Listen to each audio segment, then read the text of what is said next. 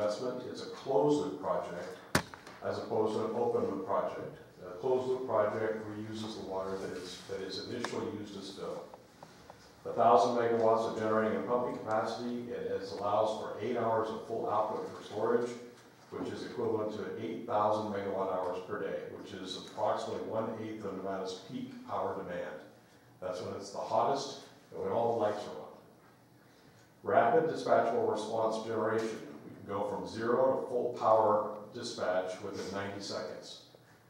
So if you have a wind farm that trips off or a solar plant that trips off, this project can be brought online within 90 seconds to make up the difference. That's important for frequency response, frequency control for the entire grid. So there is a substantial reduction in the potential for brownouts to occur. All the water rights have been secured and their lease agreement with the county, and there's a wide range of operational benefits, such both as a generator and as a load.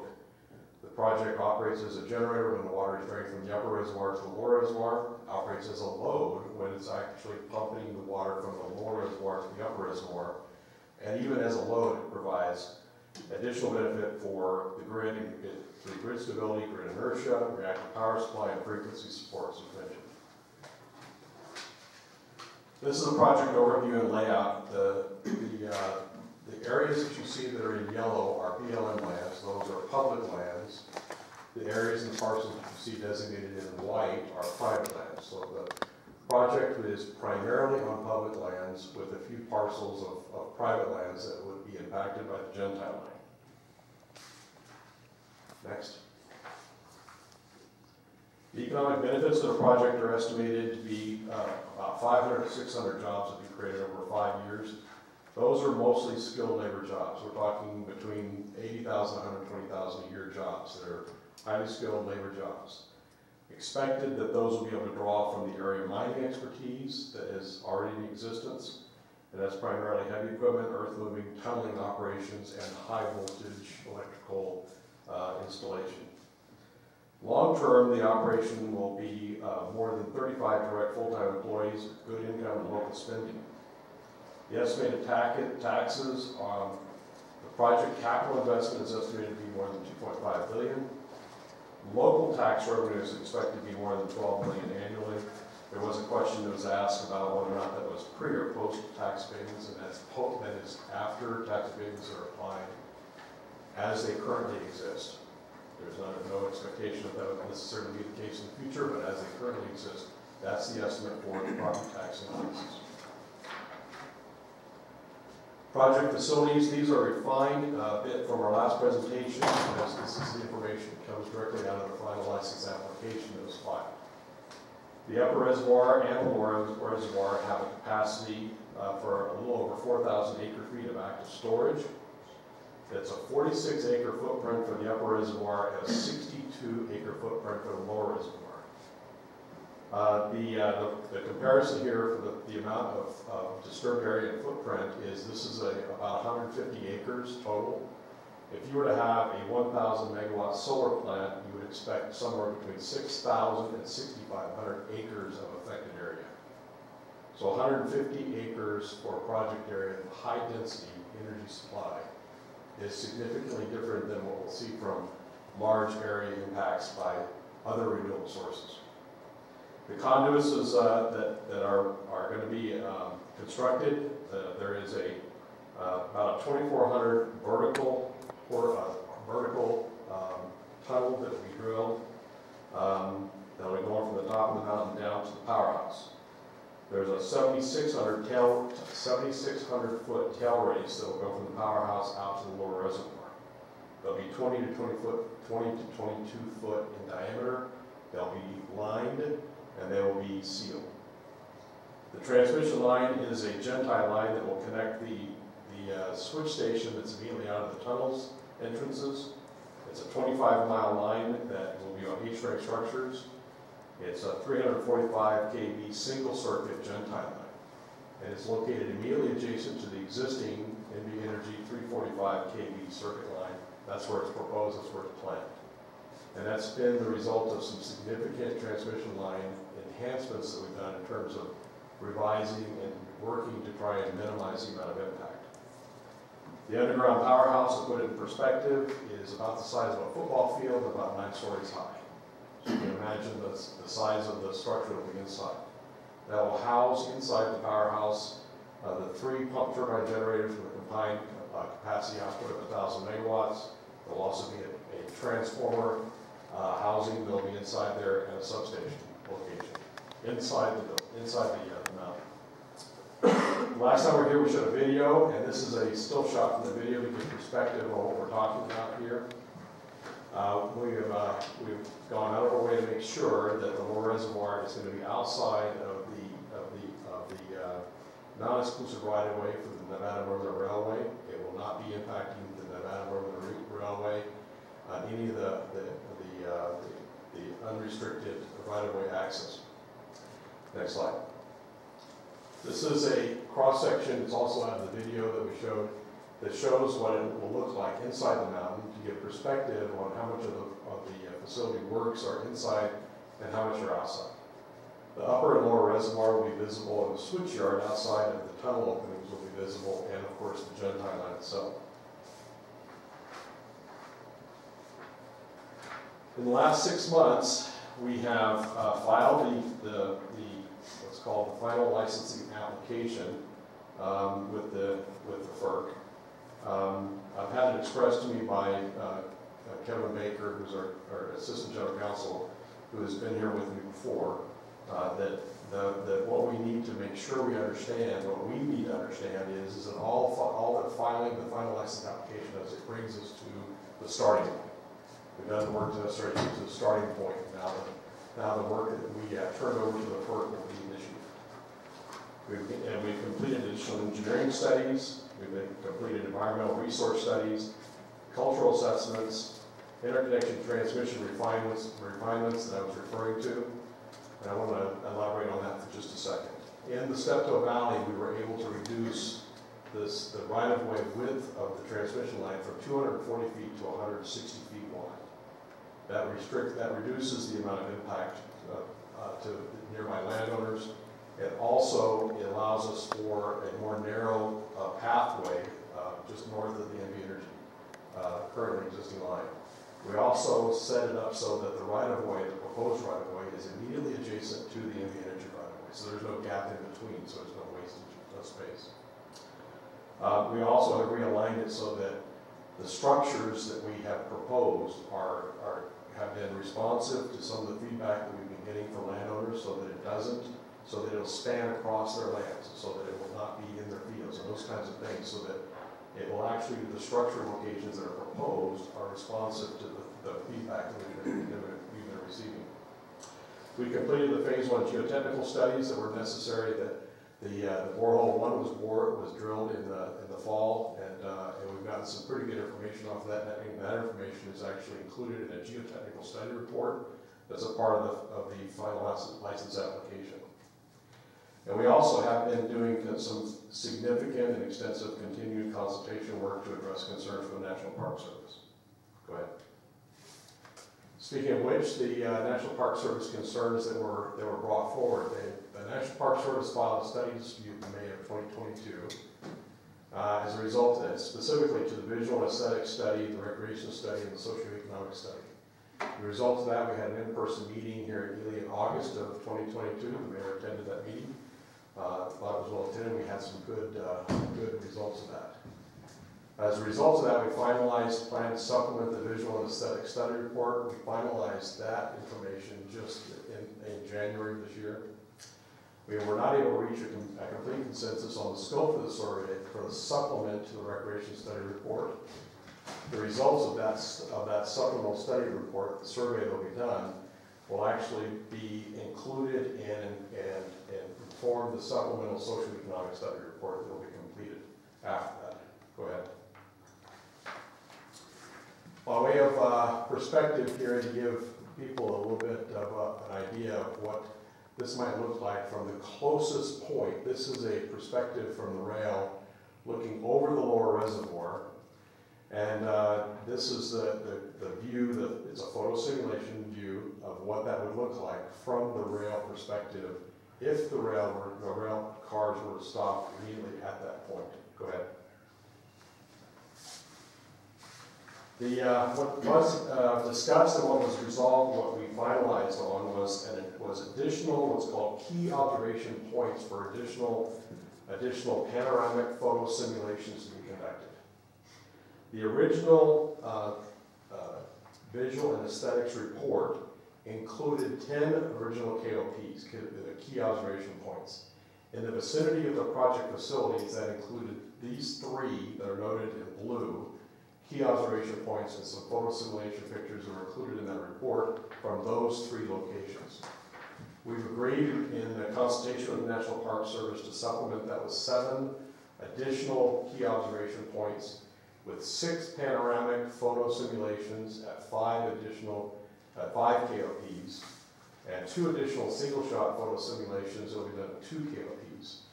Now the reason for why we're doing these additional photo simulations is so that they can inform the survey that we conduct. As a part of the survey, the photo simulations will be provided to the riders that will allow to the customers of the railroad to allow them to provide opinion about the photo simulation and the visual simulation that they would see as a part of that. Go ahead. The part that we have not been able to completely provide a consensus on, and we have provided to the FERC, is the survey scope and the survey duration. We have proposed and we will be attempting to conduct the survey between mid-May and mid-September, which is when the rail excursion rides on the High Line occur. We're proposing to do that once a week for 4 months, once a month for 4 months. There'll be 10, the original study scope included 10 train rides, 100 surveys in 6 weeks, 100 surveys. What we have proposed and what we plan to do is those 16 survey days, and that the survey scope will be broadened to 400 to 500 surveys. We'll cover over 18 weeks from mid-May to mid-September. Go ahead. Let's talk for a moment about the FERC licensing and the FERC licensing jurisdiction. The reason why this project falls under the FERC licensing authority is because the Federal Power Act has certain criteria for a hydro project to fall under the FERC's jurisdiction. These 4 are listed here, and the one that is causing us to be triggered by the FERC licensing jurisdiction is that it occupies federal lands or reservations. There are no located navigable waters nearby, and that doesn't use water from a federal dam, and the other one doesn't apply also. But because we are proposing to do this project on federal lands, it triggers the FERC licensing jurisdiction. Where we're at in the FERC licensing process is there are 3 different licensing options that the FERC offers. There's an integrated, a traditional, and an alternative. Very early in the FERC licensing process, you have to designate to the FERC which one you want to follow. And we have designated several years ago that we are following the traditional licensing process. That traditional licensing process lays out a series of steps that are required. In stage 1, there is a number of steps that are required that are mostly administrative. We have to file a notice of intent and a pad, a scoping if needed for work. Stage 2 is the one that takes a majority of the time in pre-licensing activities. We have to get site access, we have to go through and do environmental studies, cultural studies, technical studies, geotechnical studies, and then also go through and develop the project design as a feasibility study. We filed in February of last year the draft license application. We received comments back, and those comments were incorporated and responded to. There was a preliminary agency review as a part of that, and we filed the final license application on February 27th. We filed some of the parts on February 24th, so if you go to the FERC e-library, you'll be able to see that there were 2 parts of the license application that were filed on the 24th. The remaining portions were registered on the morning of the 27th. And the tendering letter that we received from the FERC was issued that indicating that the license was filed on February 27th. So if there was any confusion about that, I want to make sure it's clear. It's February 27th, the date for the filing. Go back one slide. The stage 3 process, the one that we're entering now after the final license application is filed, includes a number of different things that will take place, and it will take time to do those. There's a NEPA process that will be triggered with the development of an EIS by the FERC that will be started once the FERC decides that the application is quote unquote complete. The interagency coordination will take place. It's required for those agencies that have been invited to be cooperating agencies. There is a scoping period that occurs in which the FERC will host public comment meetings and scoping meetings, and they will invite public comments during that time frame. There's a licensing review and permit conditions that we set, and there are state and local authorizations that can also be sought. And then ultimately, if we dot all our T's and cross dot all of our I's and cross all of our T's, then ultimately we may be able to see a license approval. Go ahead, next slide. This is an expansion and a graphical representation of what we saw on the previous slide. What you see in the middle, and the cursor shows that, is where we're at right now. We filed the final license application. Everything that it shows on that graph to the right of that point still is yet to occur, and that's a part of stage 3 in this work. Go ahead. One of the things that's come up as a discussion is water sourcing. The water is under contract, a lease agreement with the county that was signed in March of 2021 for leasing some of the water permits. That allows for a certain amount of water to be provided for the original fill and for an annual makeup for evaporation. During construction, there's going to be up to 900 acre-feet per year for 5 years for construction purposes. That's for dust suppression and for construction activities. And the initial fill is about 4,500 acre-feet. The reason why it's different for the initial fill from what you saw for the capacity of the upper and lower reservoirs because you also have to fill those tunnels. And you have to fill the pump works, and you have to fill the inlet pump and the outlet pump, and all those things too. Then the annual makeup for the evaporation is estimated between 500 and 750 acre-feet. We did receive approval from the Nevada State Engineers Office for a change in permitted usage and a point of diversion, working with the county. Because the permits are under their name, we actually worked with the county and worked with our consultants on putting together the permit applications to make this happen. And that's for the groundwater permits for the purposes of sourcing construction phase or industrial water and the reservoir fill water. Next slide. We also need to complete a hydrogeological study, and we have submitted an SF-299 application to the BLM. They have questions that need to be answered, and we are in the process of developing those answers so that we can properly identify address the concerns that they might have about the hydrogeologic testing. We're proposing to drill 2 wells that will provide good information about the recharge rate for the groundwater that exists. The information that you see that appears in the final license application is based upon the best available public information and from some test wells that have been done on the golf course. Actually, that's publicly available information, and it provides good information for the transmissivity that's apparent within the basin. That information informed the maximum and minimum transmissivity informed what the potential drawdown would be around those production wells. The timing of that study, the hydrogeologic study, is going to be based upon these 3 considerations. Winter seasonal limitations, we can't drill when there's 4 feet of snow on the ground, obviously. And the wildlife restrictions that we need to be sensitive to. And the equipment and operational availability. Interestingly enough, drill rigs and drilling availability, drill crews are in high demand right now across the entire Inter-Mountain West. Go ahead. Looking ahead, and what we have coming up soon is the FERC review of the final license application for acceptance. Now, some may have noticed that we included in the cover letter for the final license application that we were expedited license process for closed loop systems. There is a very narrow list of criteria that allows for an expedited license process for closed loop systems. We think we meet those criteria, but I will tell you that there are no pump storage hydro projects in the country that have qualified for the expedited license process. We think we may be the first, but we'll see. FERC will make that determination within 180 days.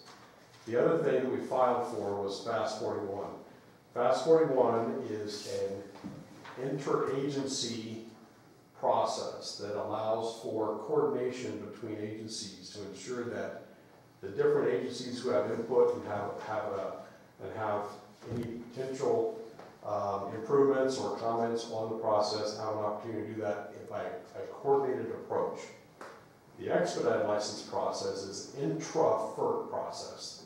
So just make sure that there's a distinction between those two. Also, the NEPA process, once the FERC finds that the license is acceptable, will be kicked off with an EIS development. We also need to update the BLM right-of-way application, the NSF 299 for the right-of-way application and land use permit. We have been in negotiations and discussions with the BLM about the nature of what that update looks like. We hope to be able to file that within the next 2 weeks. We're working with private landowners on long-term agreements. We need to enter into a development services agreement with White Pine County at some point in the future. This is, again, looking ahead. Those will stipulate some of the concerns that may exist in local communities so that we can address those concerns within that agreement. We also will complete supplemental information work as we have worked out with the National Park Service, supplemental visual and aesthetic studies, supplemental recreational surveys, and supplemental social impact review that is specific to the railroad's information and concerns. Lastly, and not to relegate this to the bottom of the list, but because this is very important. We have sent a letter to the BLM requesting that they convene a technical working group, a wildlife working group, that will allow for discussions on developing mitigation plan measures that will be applicable to greater sage grouse and ungulates and wildlife in general. That engagement with the technical working group will be an ongoing process until we are actually able to finalize what that mitigation plan looks like. It needs to result in net habitat enhancement to those specific species, so that there is opportunity for us to be able to work with the BLM, NDOW, and other interested parties, and it will include many agencies, and that the BLM has requested that the county be included as a part of that, other community leaders be included as a part of that, that will allow us to put in place mitigation measures that will enhance and improve the habitat for those selected species. Go ahead. That is the conclusion of my presentation today. Mayor, I appreciate the time. Any questions from the council? I've got, narrow down, thanks for all the information and all the work you're doing. This is a big what if. Your boreholes don't work. I mean, you can't get to the top of the mountain. We know that. There's about 5 feet of snow up there. When you've done the side hill bore, you didn't even reach the depth you needed there. And what I was told, that geologically, it's sort of crumbly type stuff. So all this stuff you're doing ahead, I understand, trying to work the process, but what if your borehole cannot happen? Going down to 200 or 2,000 feet, wherever it is. But that's the question. If your boreholes don't work, the project to me is lost. Okay, the private property owners, if they object, some of the things you're going to have to cross on their property, what's going to happen there, and the railroad, you still haven't got all the T's and I's dotted and crossed on there yet. I don't know. Again, you're putting a lot of money out there, doing a lot of stuff, which is a lot of unknowns, in my opinion, on this right here. You know, like I said, in the public comment, in a matter of 3 months, you changed from no roads in Duck Creek now to a paved highway for emergency services. That road's going to be steep. Our fire chief will have one heck of a time getting up there in the wintertime. I mean, I don't know if have you been to Duck? Did you go to Duck Creek this last week since you've been there to look at the snow? In fact, this is my first trip out in 2 weeks, but primarily because of the weather, we've been restricted. Okay, so anyway, it's a mess up there. You know, in your letter that FERC sent to you, said you're going to have a 1,005,000 cubic yard spoil disposal site. Where's that going to be at? And is that on private property, BLM property?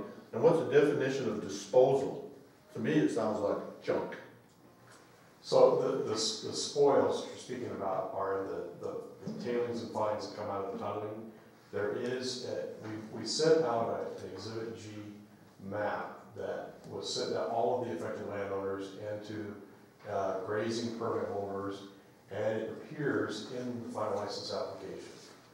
The spoils pile location is immediately west of the lower reservoir, and it's designed to be contoured to follow natural contour up to the side slope of the lower reservoir. But you can take a look at that map in Exhibit G and you can see exactly where that spoils location is at. With regard to the other questions, obviously there's, as I mentioned, there's still additional information that will be derived as part of it, additional and ongoing work that will be taking place. There is still a final design that will be completed that will be a result of additional information that will be derived. The design itself is a feasibility study report that's included as a supporting design report that's in the final license application. A lot of what you're mentioning is based upon a lot of the experts that we have who are able to determine, based on the information that we do have, the adequacy of the information that we provided. That final determination will be made by the FERC as to whether or not it's adequate or not. Okay, because you talk about the paved road, that's if the project's gonna be a go. To get equipment up to that drill site on top of the mountain, first they had pictures going up the face of Peacock, which was crazy. That's a side-by-side access. Then there was talk about helicoptering stuff in. Duck Creek is gonna be ruined. I'm telling you that right now. 51 years living here, what you guys are gonna do is gonna ruin it. That's enough on that. So I want that, when you said Fast 41, fixing America's surface transportation. Now how does that fall into this thing? Fixing America's surface transportation, is that just one of the steps you said? Oh, they're a subcommission to give feedback to FERC. I mean, what does the Surface Transportation Act have to do with pump storage? I really can't speak to that. I know that we qualified to be able to file for that, and the letter that we received from the FERC a week and a half ago confirmed that. In the tendering letter that we received, they found that the application was acceptable and they put us into the Fast 41. You can actually go to the dashboard for the Fast 41 and find this project listed and our Sonoma project in Wyoming listed.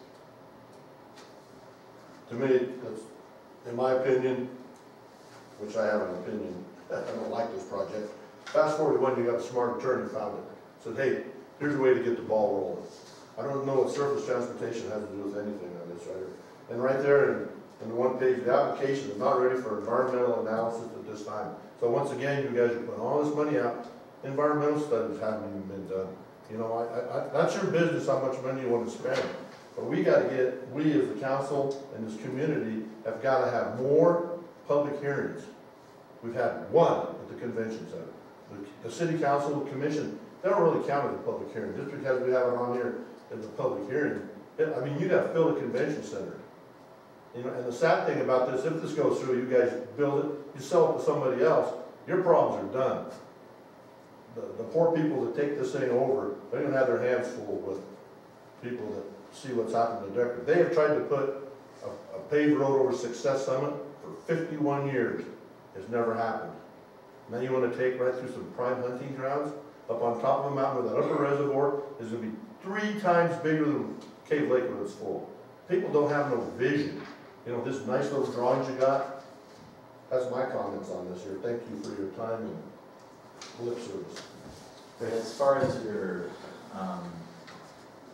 the items you had here regarding the National Park Service and the Nevada Northern Railways, part of that further study including like simulated viewpoints, including things like the chain link fence or one done at night to simulate what the light pollution might be or things like that. Is that going to be included? The fence that is around the lower reservoir that you're speaking about is in the final license application. It's a 10-foot chain link fence. It's at the bottom. In a photo simulation? The photo simulation